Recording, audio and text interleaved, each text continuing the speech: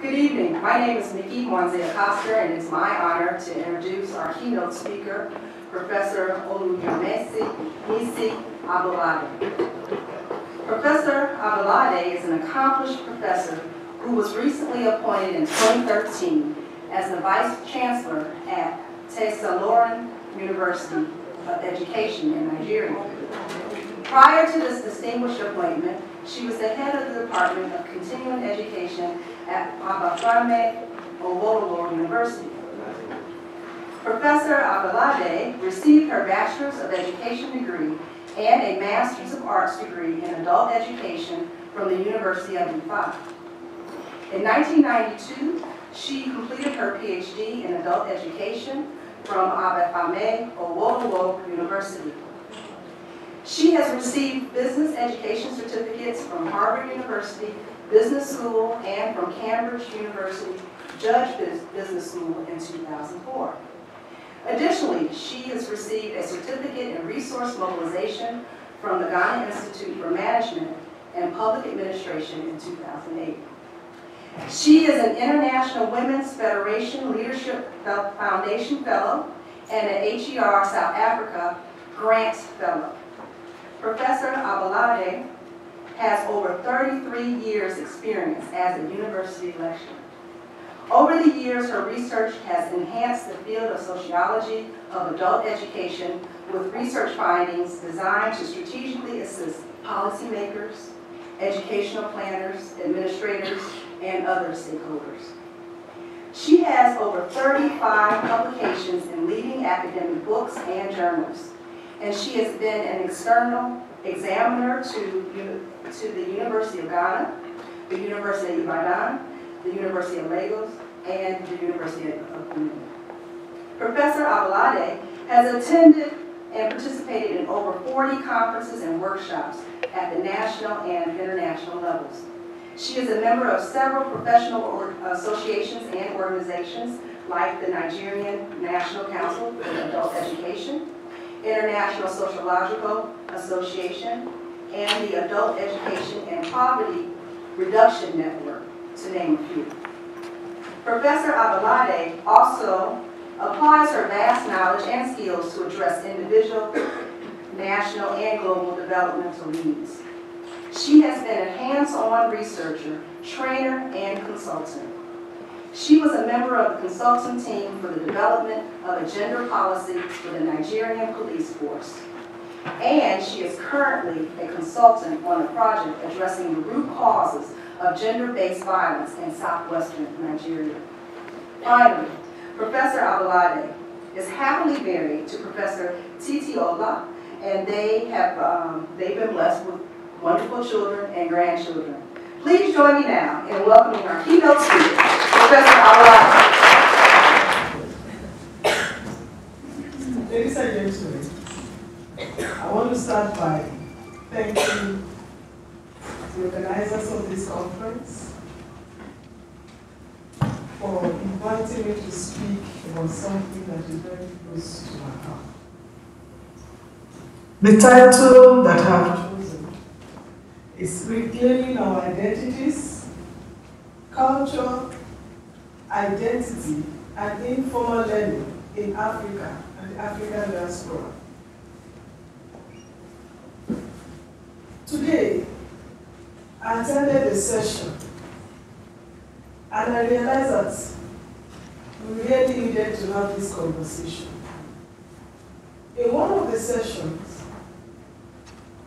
as Africans and the whole continent, we barely escaped being awarded costs to pay for our presence. The Europeans who came to Africa,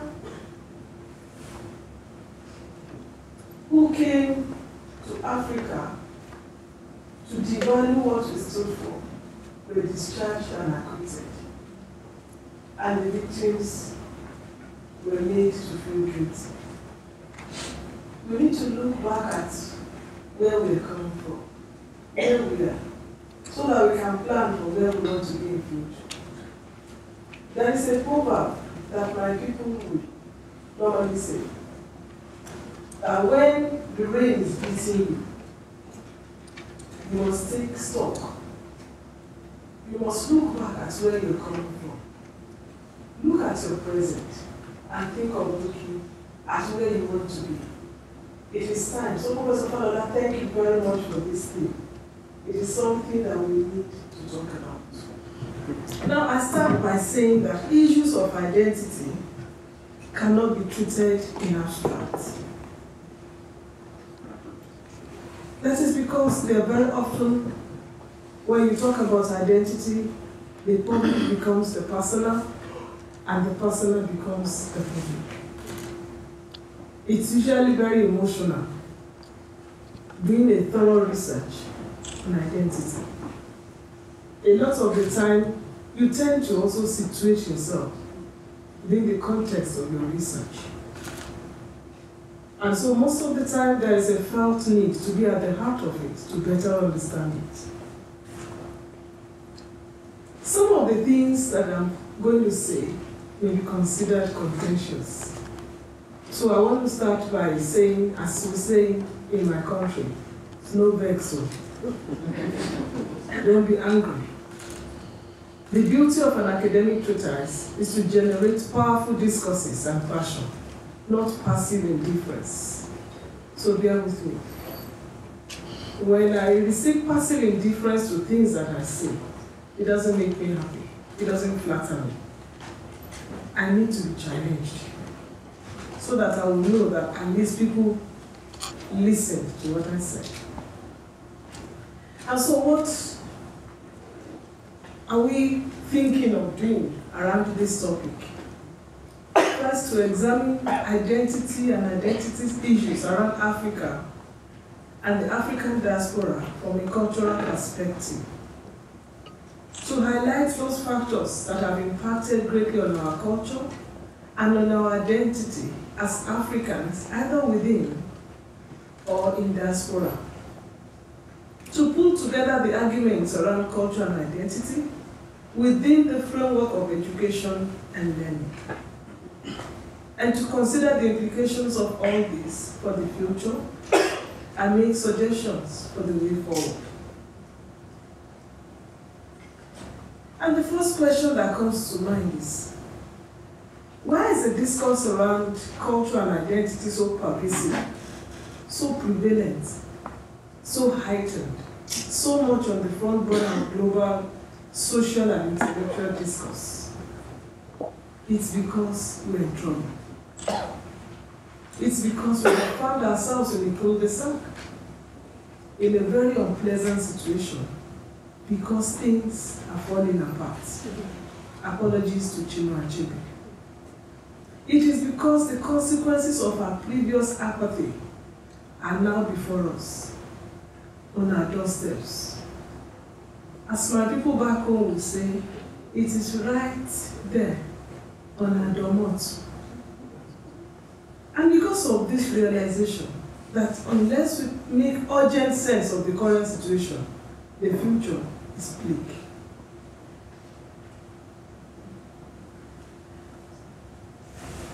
We need to make sense out of the air now. There is violence in the land, terrorism, kidnapping, corruption, crime, widespread indiscipline. Where did we miss it? Where did we go wrong? Where did we lose our cultural values? Where did we misplace our identities? Where did we move away from the ancient landmarks? How did we get here?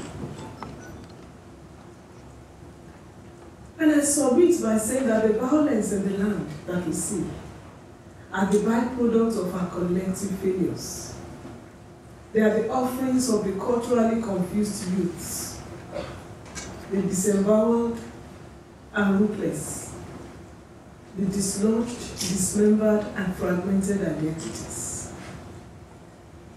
The ones who do not belong anywhere, who are not sure where they are. On the streets of many African nations, people fight and kill themselves when Arsenal and Man U are on the pitch of football. And you ask them, just point to the way to the UK. They don't know. They see themselves more as foreigners, even in their fatherland. These are the ones taken over by persons who market other strange cultures to them, to influence the reconstruction of the negative culture and identity, whose results we now see. How did we get to a point where our youth will be so hopeless, so ruthless, so disenchanted, that they will be ready to blow themselves and others up? How did you reach this level? When we were growing up, I remember, there were poems that we were taught to celebrate the sanctity of life. There were poems that taught us character, that taught us to value humanity, the collectiveness that made us who we were. Where did we go wrong? What happened along the way? And so, our culture, our identities. When we're looking at it, I had this shopping list to interrogate the dominant discourses around African and African diaspora culture, the identity and identity politics, especially with respect to the activities of the colonial powers.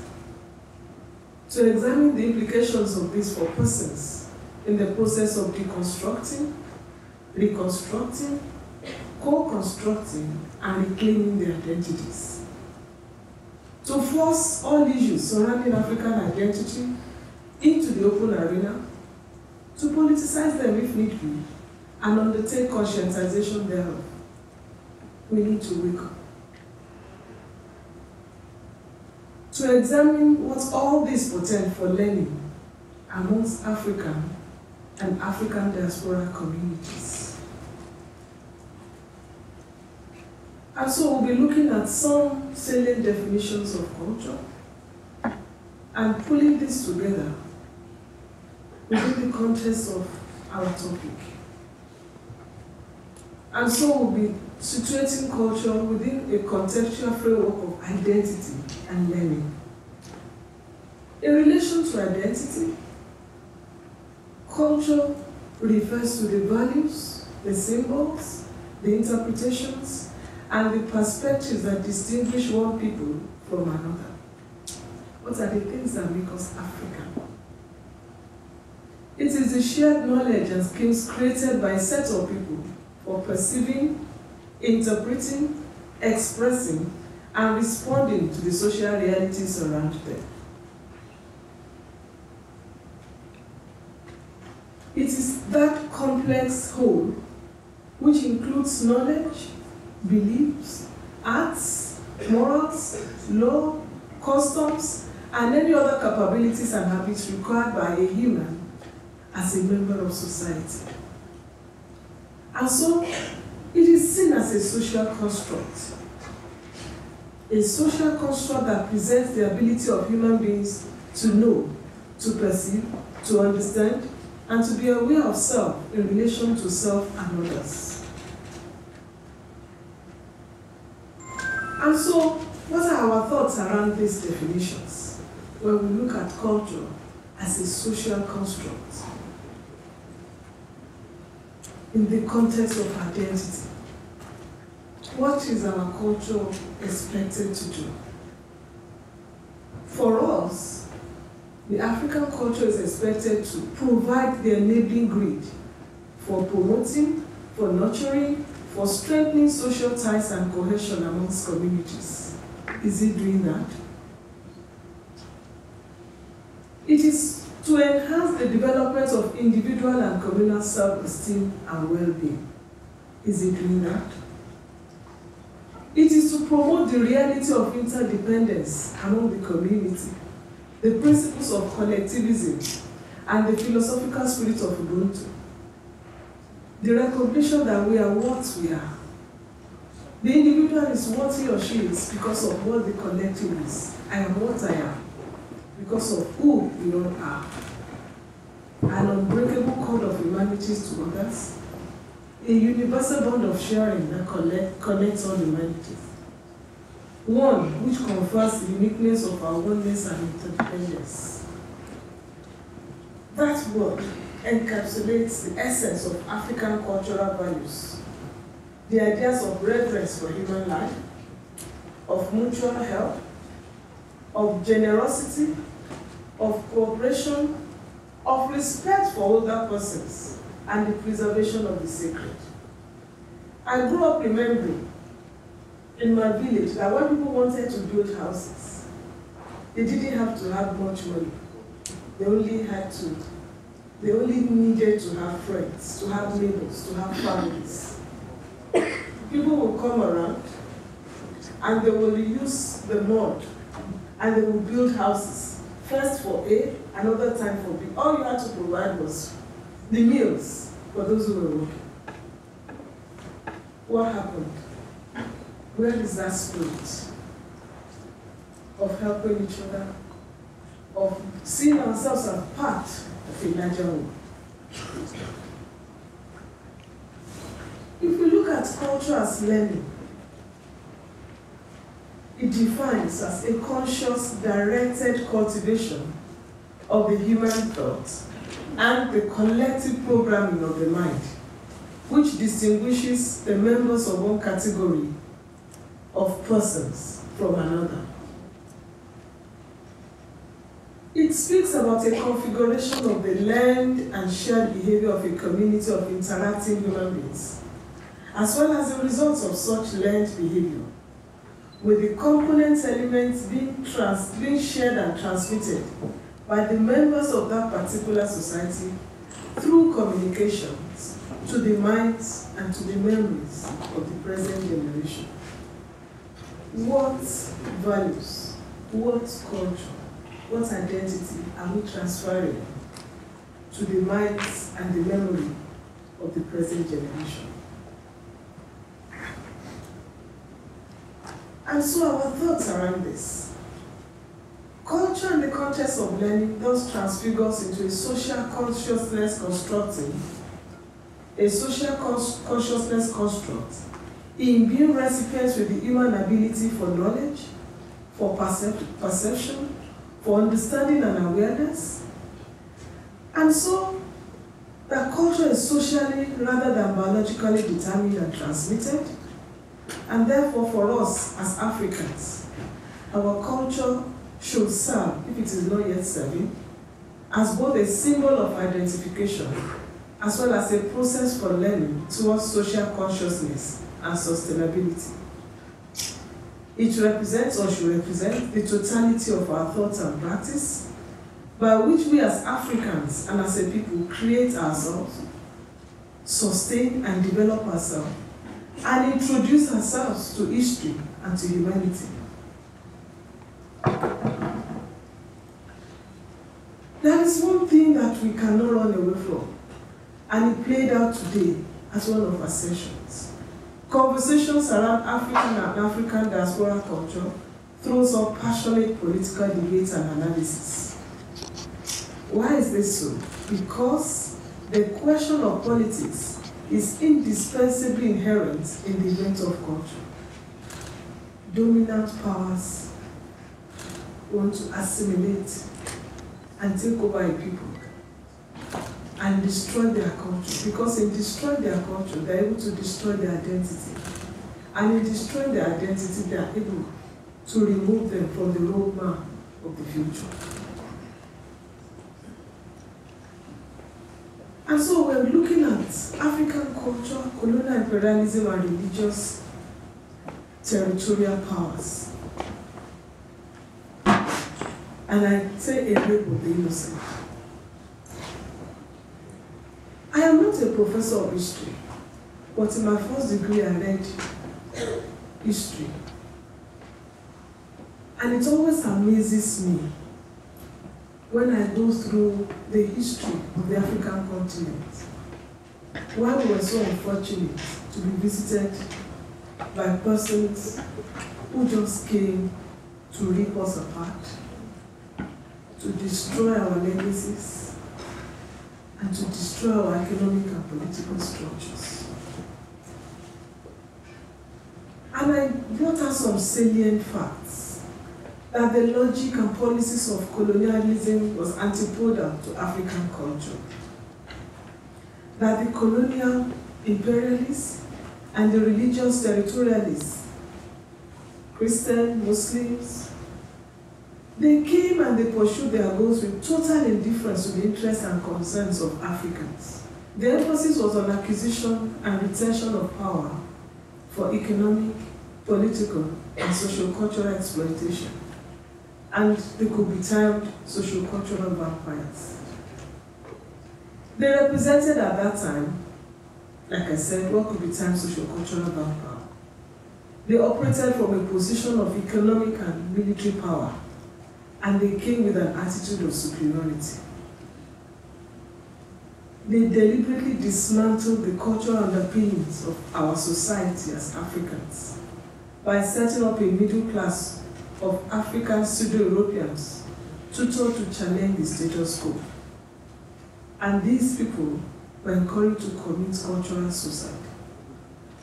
If you look at our history, during those periods, you will see people in the sweltering sun, three-piece woolen suits, and they will be sweating, even now, on the streets of our cities.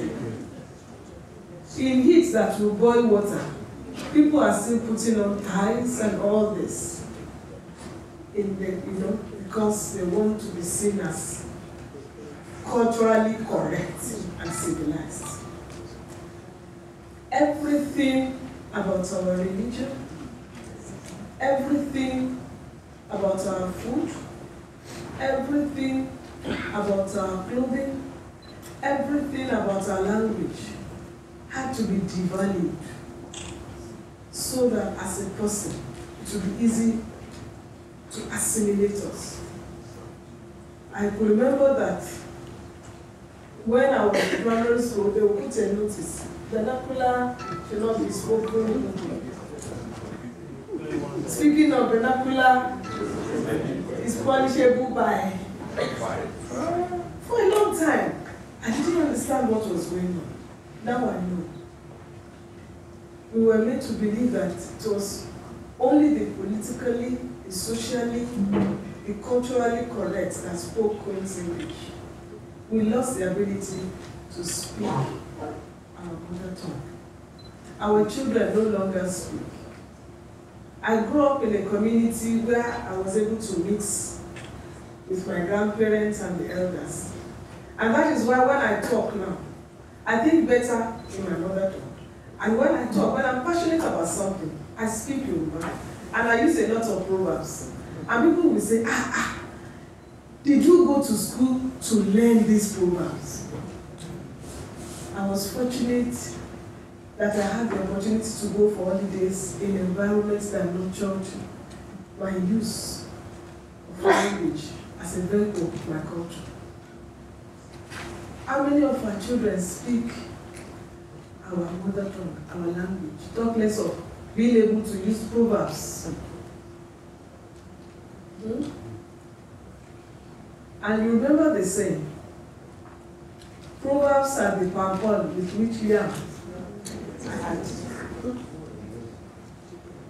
So we give them yam, we do not give them the pampon. And we complain that the yam is choking them. Why will you not choke them?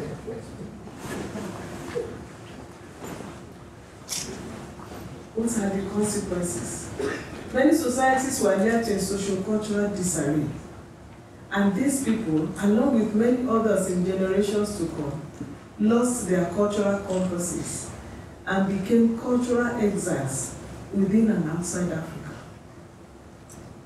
You know, when you want to go out and you put on Iran Duba, or you put on an African attire, they look at you and say, where are you? What do you think you're going? Well, there's something. You know, I have a friend, whenever she wants to go to a wedding, she has to go and shop in a boutique. And she will come back with an evening gown. And I keep telling her, this is not even correct. We are neither African nor European.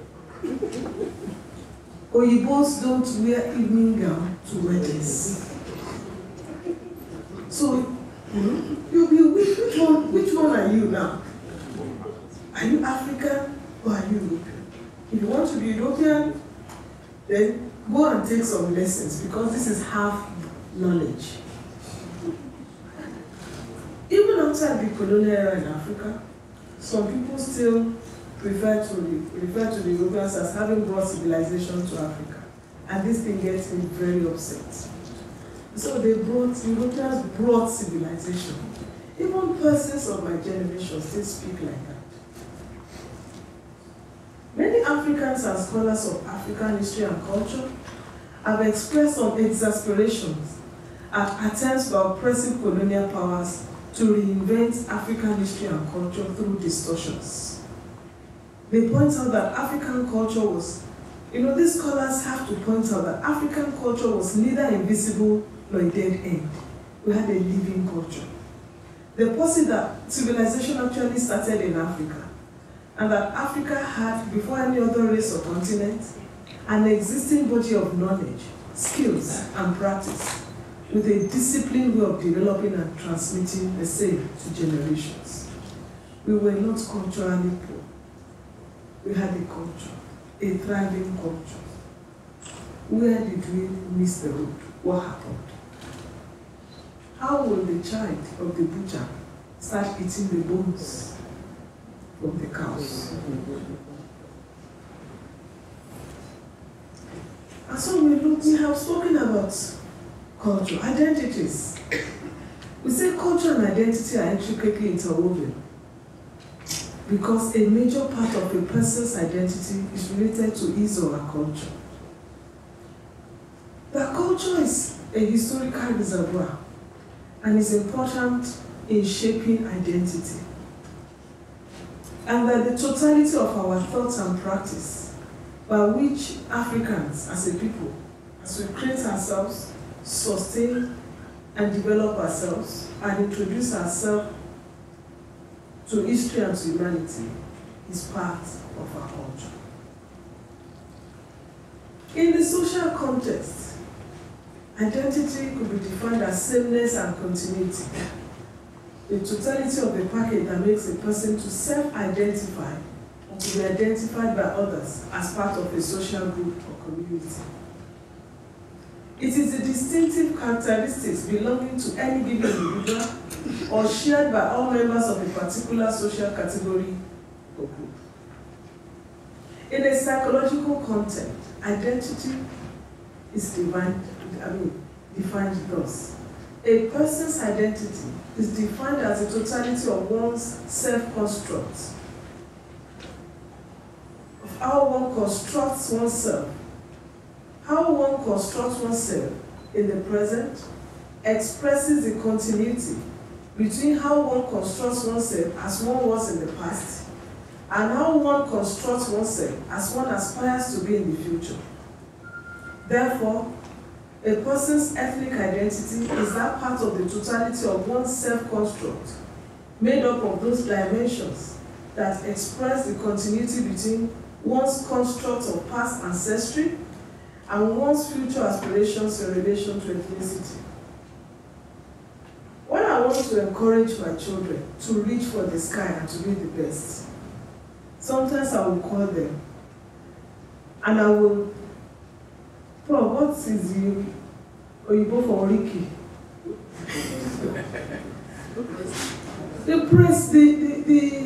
the lineage praise name. And I will call them, I will say, your fathers did this.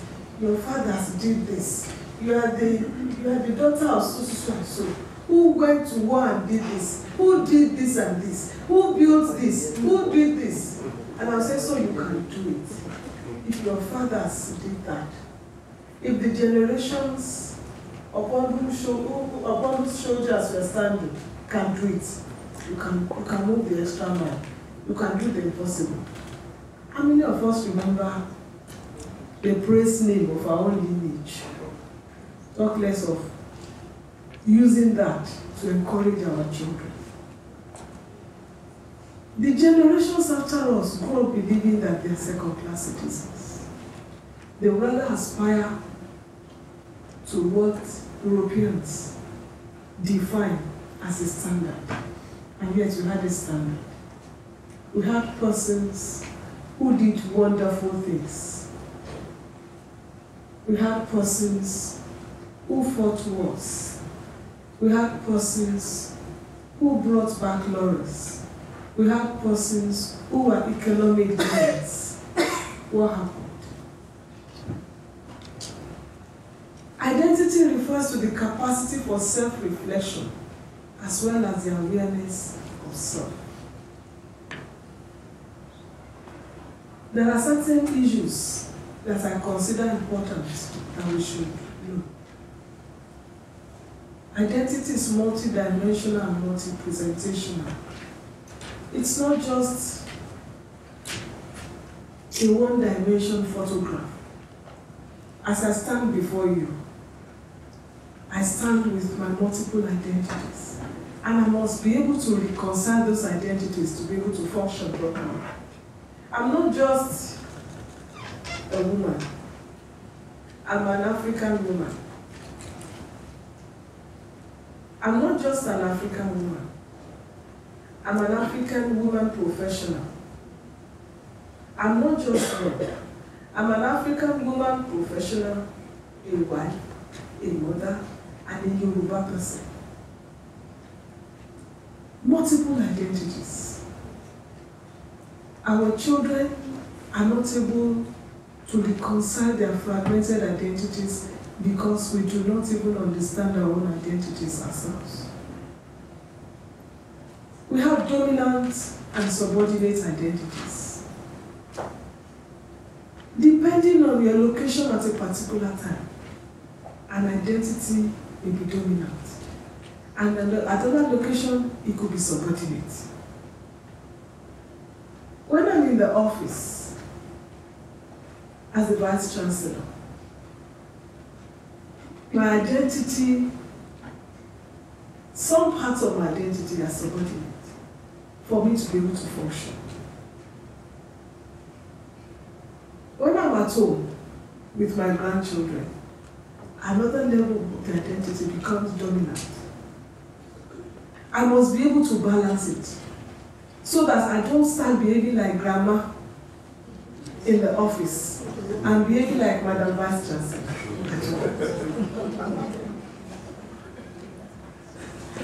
Our identities are multidimensional.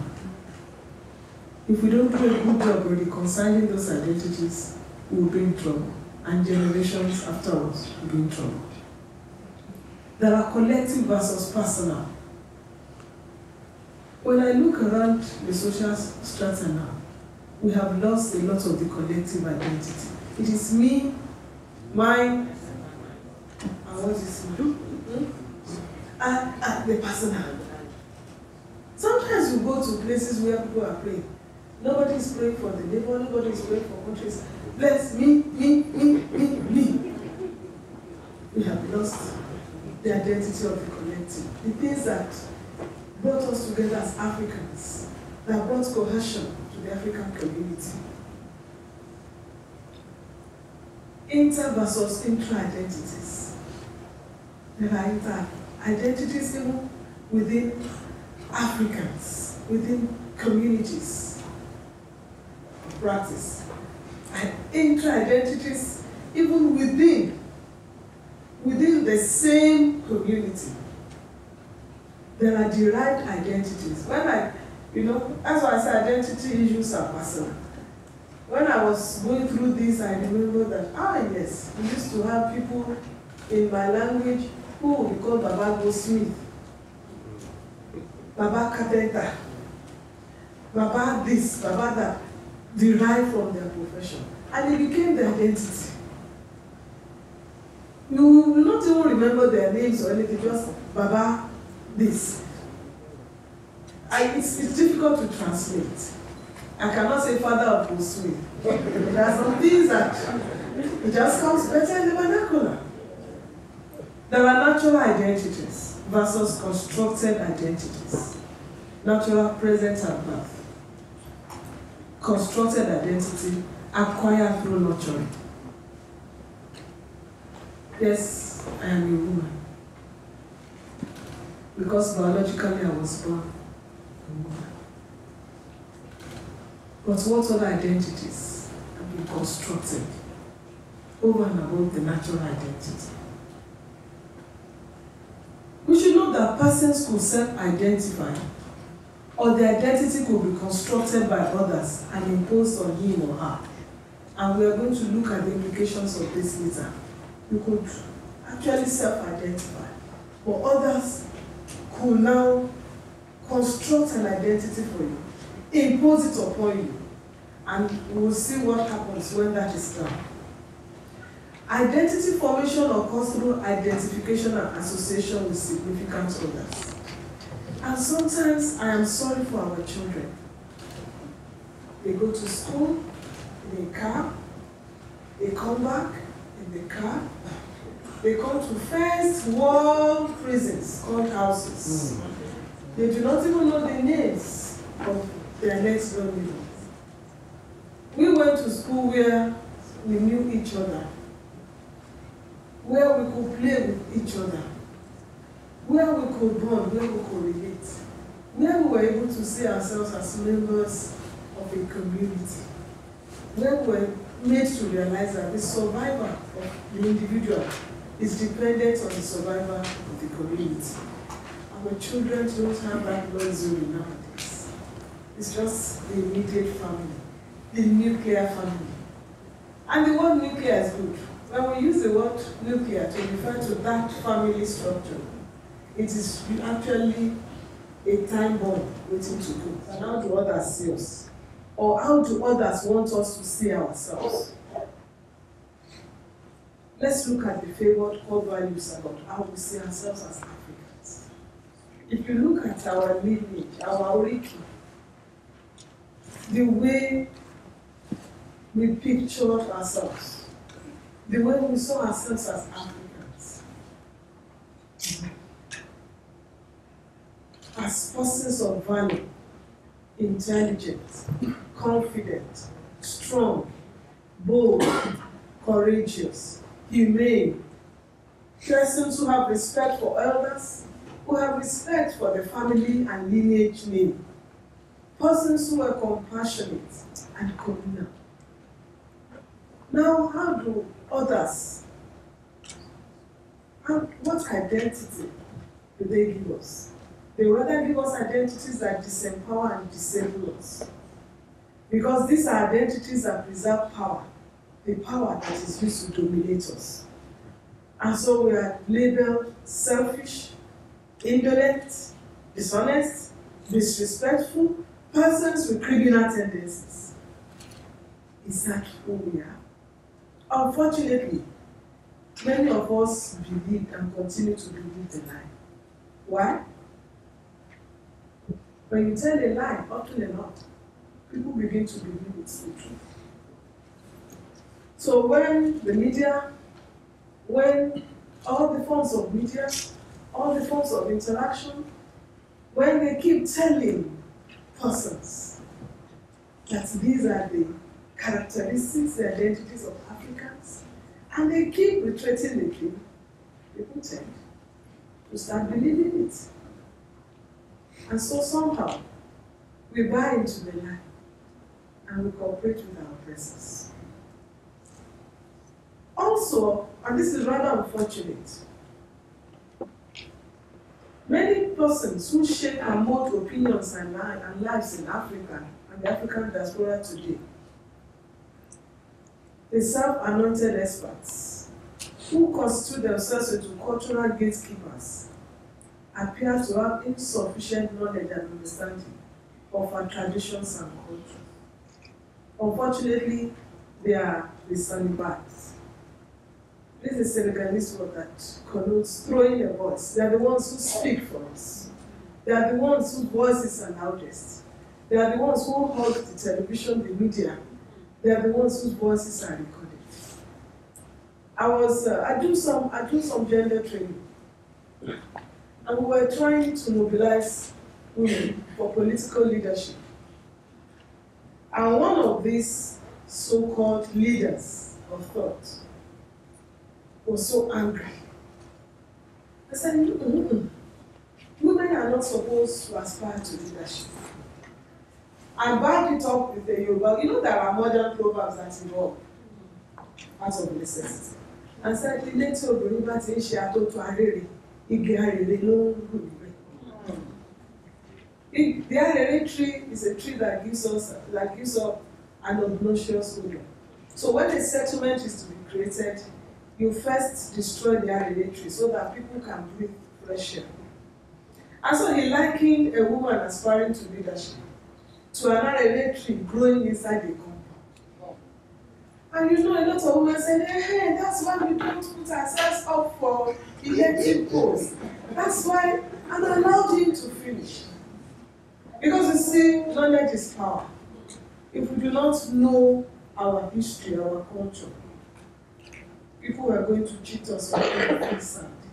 And I said, sir, how far back did that proverb go? And he looked at me. I said, because in history, there were female Ile-Ifes. There were female Oluyemisi. Ondo Kingdom had its own female owners. Even the Owa of traditional, there were female lineages. And then the last Ile-Ife of Oyo was, the female Ile-Ife was Oropotorin. And he looked at me. I said, yes, go and check. Go back home. I said, so when the colonial masters came, and they fed us this thing, and we bought into it, we lost the power to harness the skills, the knowledge of 50% of our population. And we decided to put women down, because that was what was going on in the England of that time when they came. Has any of you ever wondered? I come from Yoruba stock, and I remember that in Yoruba land at that time, some of you will remember, when people have businesses, big businesses or this, they will not say Mrs. Alabi or Mrs. Ajao's shop. It will be Batili Alake. It will be Salawa Abeni. It will be Bintu Abeni. It will be the first and the second name.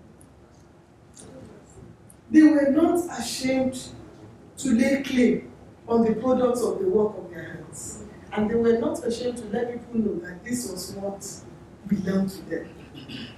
Nowadays, if you put Bintu Abeni, people will say, maybe she's not married. Maybe she's not cheap, you know. But those were, we had strong women in Africa. We had women who were also parts of the team responsible for the survival of the race. Where did we get that idea that women were fit for leadership? Who sold us that idea? How did we buy into it? Such that now, those peculiarities, those strengths that women could bring into leadership are lost to us in Africa. There is also another double jeopardy, that those who know better keep quiet. And you remember, for evil to thrive, it takes only good to keep quiet. And so, reclaiming our identities, the revisiting of the African traditional educational system, I deliberately tied this topic to our educational system. Because unless we revisit our educational system, it will be garbage in, garbage out. We are talking of traditional versus colonial. I equate formal education to colonial education, and traditional to the informal. And how do we distinguish this? First, by the market space where the instruction is provided. Where does it take place? By the clientele. Who are the persons? By the goals and objectives of the teaching learning process. By the flexibility of the subject matter in focus. By the period and timing of the learning. by the location of the controlling hub of the teaching-learning interaction. And this is very important. With formal education as brought in by the colonial imperialists and the missionaries, the center of control was with them. They arrogated to themselves superior intellectual powers. And so, for them, they were bestowing education on an illiterate community that did not think for themselves, that had the ability to think at a lower level, at a pedestrian level. By the basic assumptions implicit in the goals and objectives, we go on. What are the features of formal education? It was institutionalized. It had to take place in spaces designated for the purpose. So a child had to leave home in the morning to go to that designated place. It was bureaucratic. It had to be, because you were not permitted to really think for yourself. You see, a thinking person is a dangerous person. If you do not think, you don't even visualize oppression. But if you think, you are dangerous. It was rigidly controlled. Even now, in the Nigerian educational system, the universities are supposed to be really beds of intellectual discourses and research and innovation as straitjacketed by the controlling agencies. In Nigeria is the National University Commission. You want to take a step, they tell you no. You see in our book, you want to do this, you think it is relevant to our current need, they say no, there is no benchmark. The BMAS is like an holy book. You know, there is no benchmark. I have to tell them when I say, then create one. We see a need, we want to move into it, you say there are no benchmarks. Create one. Don't continue to hold us down. We must think outside the box. But those controlling institutions, relics of the structures put in place to stop us from interrogating issues and environments are still there, holding us down. We are not allowed to think outside the box. It is curriculum driven, very rigid curriculum. This step leads to this, leads to this, leads to this. When you want to build the house, must be this and this. Even if things change, you still have to do it that way, then you complain later. It is hierarchically structured along age grade, and it is recognized with grades, diplomas, or certificates. Informal is experiential. You experience it, you go through it. It's incidental and unstructured. It's non-institutional learning. The construction, co-construction or acquisition of new knowledge, understanding, skills, or attitudes, which people undertake, whether consciously or unconsciously, is what we call informal learning. Why are we talking of informal education? Because it is suitable, tried, and tested. It is flexible and available. It is needs specific.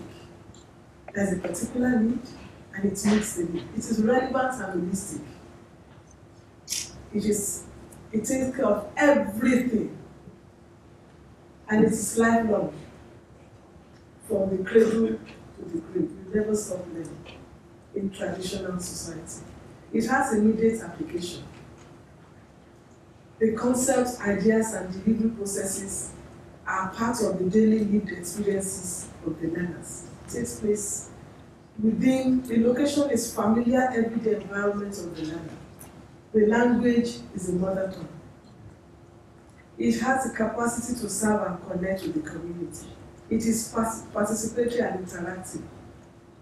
At different stages in life, the instructor becomes the student becomes the instructor. Nobody has a monopoly of wisdom. When we say it is participatory, even in the cults of the ancestors, that can be considered as the tertiary institution of traditional society. It is still participatory. They will ask a question, we will respond, and on and on and on and on. He believes in the educability of every individual, so there were no dropouts. You had to be part of the training. There were no dropouts.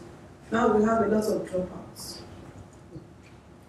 Again, why are we talking of informal education?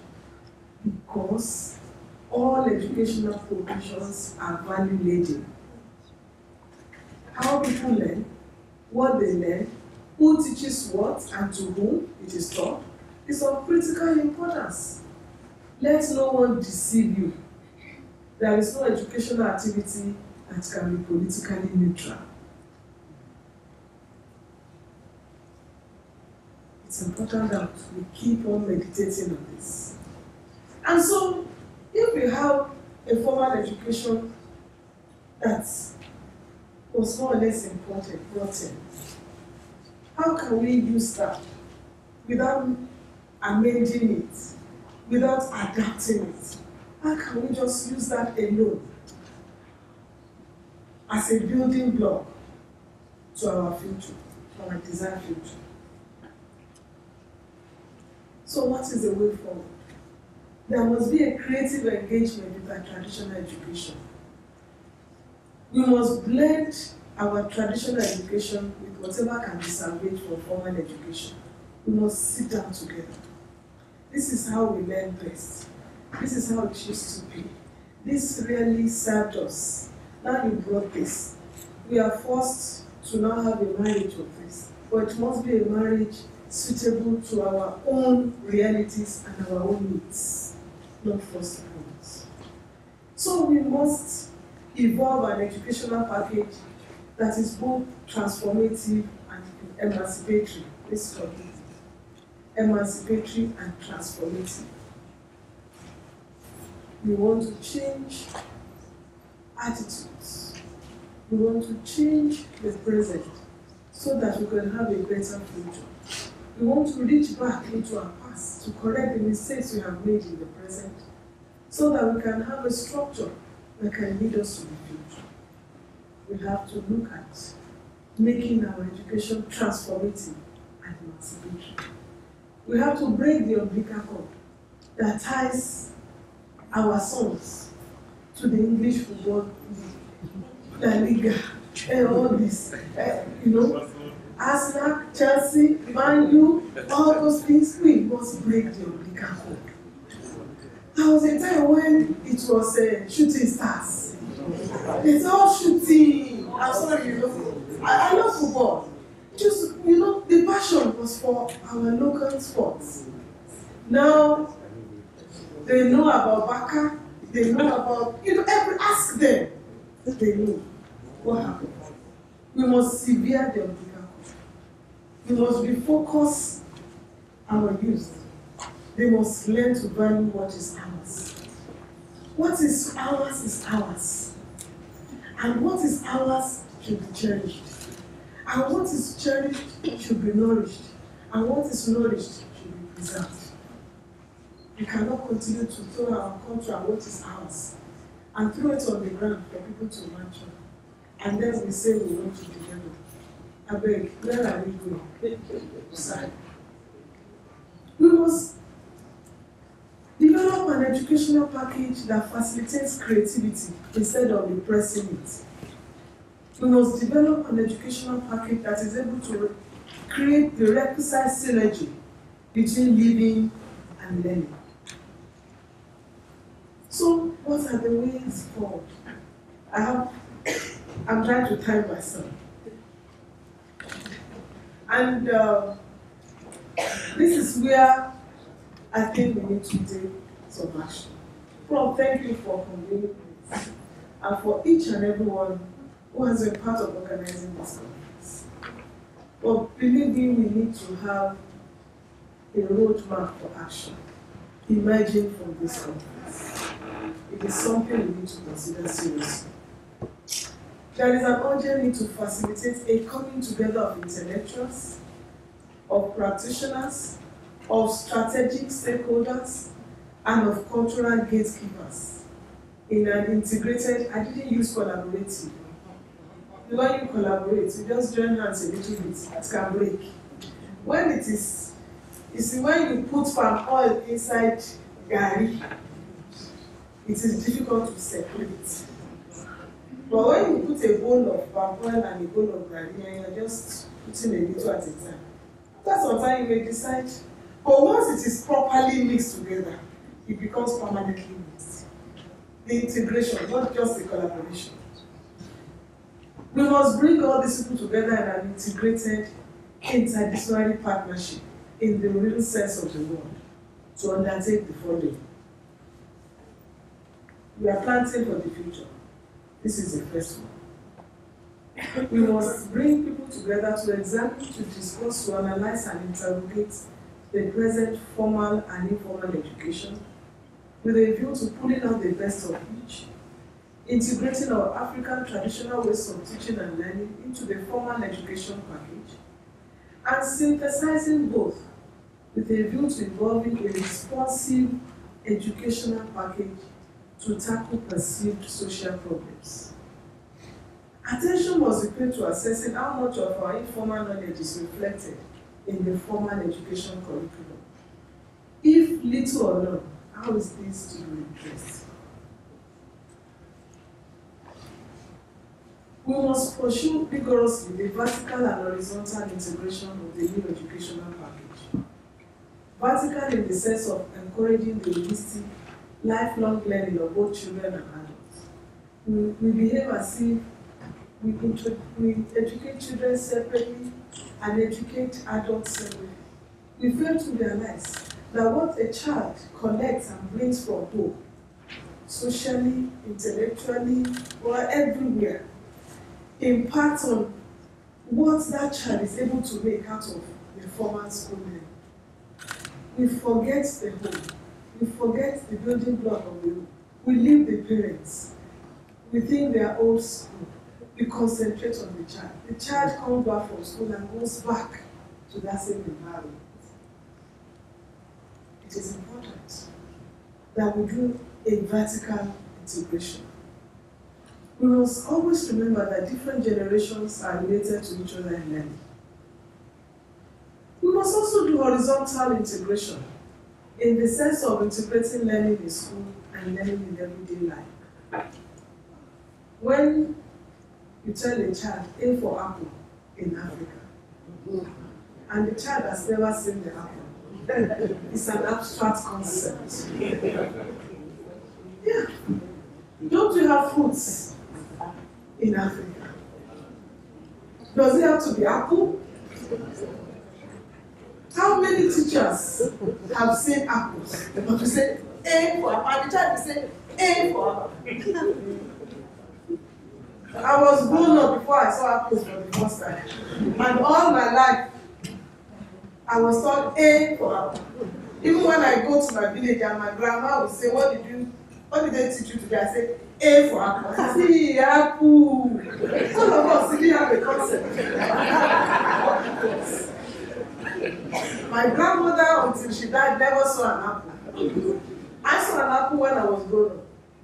And so I couldn't make a think. If you had told me an orange, there were oranges in our backyard. Why did it have to be apples? What point are we trying to make? And so we must integrate learning in school and learning in everyday life. They must link, they must shake hands. They are not two parallel lines that never meet.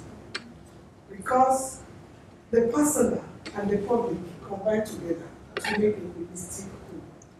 The child from the home and the child in the school, they are still the same child. The child comes from home to school, it's still the same one child. And so you must bring that child together. The personal and the public must meet for a holistic whole. We must examine the role of the social media and the entertainment industry as vehicles of formal, non-formal, and informal education. What messages are these ones passing? Africa is wicked, evil, dark, unfriendly. You know, when I watch some films, a young man is winning a young girl, and they have to go to KFC, Mr. Biggs, McDonald's, whatever. Nobody goes to the rich bookers. Enough Straight, Fano Wole, all those. I know some very good ones. Nobody. What programs are our children watching? The cartoons that our grandchildren and our children watch. What stories is being told to them? What values is being passed across? And we just say, don't disturb me, go and put on the television. You know? When my granddaughter is trying to be playful, people say, go and put on the cartoon, go and watch. One day I sat down in the sitting room and I saw, and I said, is this what this? This morning I was challenging one of the participants. I said, with your knowledge of A and B, why don't you create cartoons for African children and speak to our realities and our values and see if some of us will not buy? Why do we have to go and export and import cartoons that do not speak to our realities, that do not pass across the values? Why would I want my little granddaughter watching cartoons where they are shooting each other, stabbing each other, killing each other? Is that African? Does it reflect our values? Will somebody please develop cartoons that speak to our realities so that our generation, the generations of the future, will learn about our history and our culture and be able to imbibe our values and develop the right identity to move the continent forward. Formation of a standing committee that can meet in the virtual if need be and serve as a central hub for all the other committees and groups. The standing committee is expected to serve as a coordination point for social and intellectual exchanges between Africans on the continent and those in the diaspora. And I was telling somebody yesterday that if there are Africans in the diaspora who wish to spend some of their time in my university, we will be happy to have you. Come back home, you'll be listening.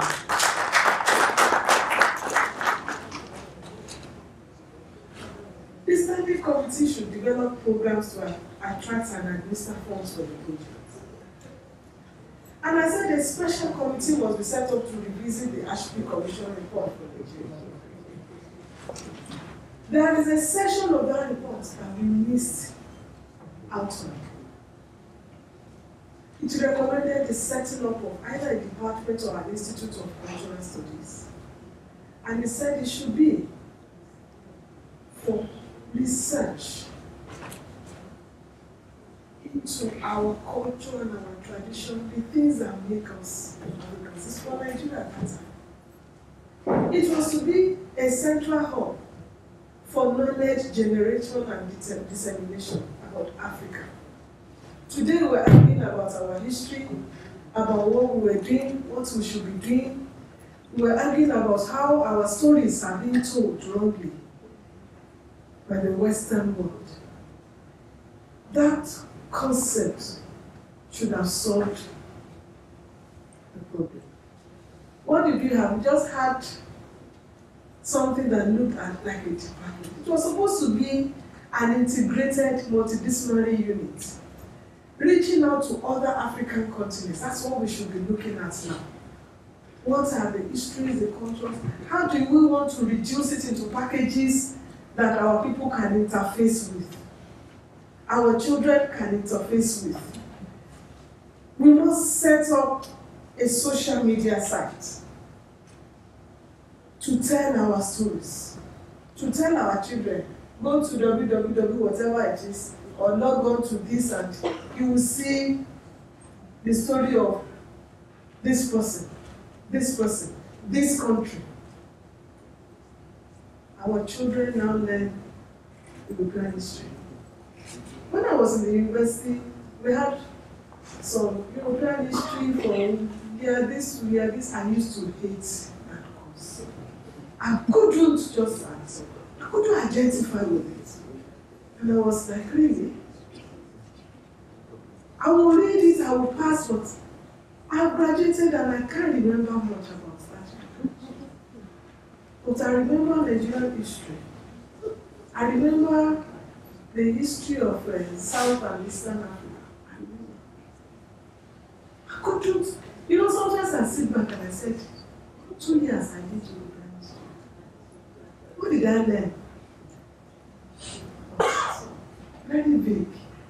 Nobody sat down to tell me about the history of my people. It is just because I have grandmothers who believed in passing on the history. Otherwise, I would have been lost and rootless. I happened to be the first child, and they made sure I never forgot. Because my grandmother would say, you are the continuation of the lineage. You must never forget. She would call me and tell me the story of how my grandfather came and said, I am telling you this because when I sleep and I rest with my ancestors, somebody must be able to pass on the wisdom. And she will say, you are the continuation of the lineage. You must never forget. That is why I never forget. Now, beyond rhetorics, ladies and gentlemen, out of this conference must emerge concrete roadmaps for action. It is important. This is something that I want you to meditate on. The project of selfhood and identity invites us in sum to demonstrate the possibilities buried under what projected, imported, imposed cultural values has deemed impossible or inconceivable. To secure ourselves and enact our identities in liberated ways requires bringing to the cultural surface what lies buried beneath its institutionalized sedimentations. In lieu of seizing those challenges, we can remain queued up in the lines of society's matrix of domination. We can remain what the dominant oppressive cultures have named us, rather than what we name ourselves. The final article. Ladies and gentlemen, always remember, we are Africans. We are proudly Africans. We are Africans not if. We are Africans not when. We are Africans not because. We are just Africans. We are not Africans in name only. We are not Africans in mere words. We are people of a proud race with rich history and culture. We are not ashamed to self-identify as such and to be so self-identified. We have no apologies for this. Ladies and gentlemen, thank you for listening. Well, for those of you who have been paying attention, you will notice that we have a large number of women scholars. This is a revolution.